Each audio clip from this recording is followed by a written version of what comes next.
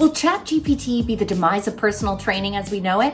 Hi, I'm Krissy Vann and I'm the host of All Things Fitness and Wellness. And at the end of this video, I'm going to give you 3 reasons behind my conclusion, plus one that entails a little bit of embarrassment at my expense. Before we get to it, be sure to hit like and subscribe and let me know in the comments what you think about this technology, especially when it comes to the fitness space. By now, you've probably played around with OpenAI's ChatGPT tool, or at least are familiar with the craze. I'm 35 years old, and with the arrival of a free AI tool, I feel like I'm living in the future. Point in case, this was me in 1998.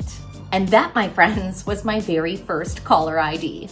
My mind was blown that I could actually see who was calling before I picked up my landline. So now in my 3rd decade of life, I'm far distanced from the days of dial-up, and I was ready to dive into this AI tool. Now, when I open the site up, I find it slightly ironic that it asks me to verify that I'm a human. This is what the interface looks like. I kicked it off asking it to write me a 4-week beginner workout plan with details on how to do each exercise. And then I provided some added context that I'm a 35-year-old female who weighs 132 pounds that wants to lose 5 pounds of body fat and gain lean muscle. Instantaneously, the plan starts to unfold. You can see it's got my squats, 3 sets, 10 reps. Start with your feet shoulder width apart, toes pointed slightly outward, keep your chest up and core engaged, and then it just keeps going. I decided to ask if it could give me a complimentary meal plan, which it did, and when it wasn't specific enough, it even offered up the recipes. When it comes to supplements, it was a little more hesitant to give advice, but it did provide some guidelines when it comes to omegas, creatine, and protein. As you can see, it's relatively comprehensive. You can adapt its responses based on the information you feed it. So in short, can it generate workout plans, nutrition, and some supplement advice? Absolutely. For those that are just starting out and don't have a lot of money to invest in their goals, this could be a potential option. However, I don't think it's going to be the demise of personal training, and here's why. Let's insert the embarrassing story here. In 2016, I was ready to make a change, so I hired an online trainer that I found on Instagram, and this cost me $500. As you can see, this is a significantly less comprehensive training program that AI generated, but you want to know the craziest part? It worked. And this brings me to my first point of why I don't think it will be the demise of personal training. And the primary issue is that it is free. Now, you hearing that, you might think that's counterintuitive. If it's free, it means it's available and super accessible. All very true, but welcome to the sunk cost effect. Behavioral economists and psychologists know that we're more likely to consume a product or follow through when we know the cost spent. If you've made the monetary investment, you're more than likely to follow through with the task. And that's exactly what happened to me with this shred of paper. I'm not ashamed to admit that a lot of what drove me to getting these results was the fact that I didn't want it to seem like I had wasted my money on a few shreds of paper. And that leads me to point number 2.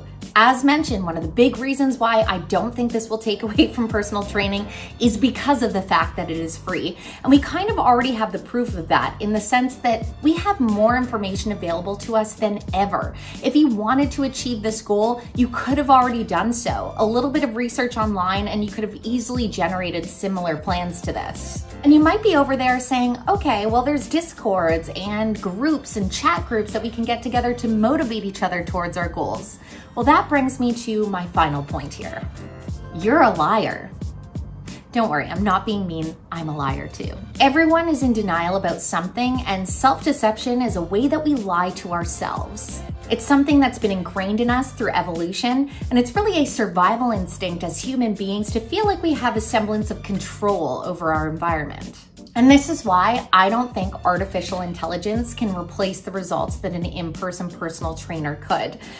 All you have to look at is the fitness trackers, MyFitnessPal, Fitbit. There are so many articles if you Google about how to hack your Fitbit to make it seem like you did the steps even though you didn't do them. The old arm swing to get 10,000 steps just so that you look like you did so in a workplace challenge. Reality is we're only lying to ourselves, and apparently we do that relatively often. Some of the additional points, of course, is that a certified personal trainer can really monitor your form. Even a tiny adjustment to a muscle movement that you're doing can help yield way greater results avoid injuries, find alternative solutions if you have some weakness in the body, improving those imbalances and weaknesses. And I think having a pair of eyes on you is really the best way to rectify those and get the most out of your training and get you to your results the fastest. Now, that all said, the fact that it can generate a workout plan, give guidance on nutrition, and even give you the recipes to go along the way, I don't think is a bad thing. At the end of the day, this is a free way that could potentially help get somebody started on their fitness journey. And in a time where we know globally movement is severely lacking, I'm here for it. You've just watched All Things Fitness and Wellness, brought to you by Fitness World. Your fitness, your way. Visit fitnessworld.ca. Be sure to hit like and subscribe. We have new podcast episodes weekly. Plus, we're continuing our gym and wellness haven tours throughout the Pacific Northwest. Let us know in the comments where we should travel to next. We're on a mission for everyone to live a life fit and well.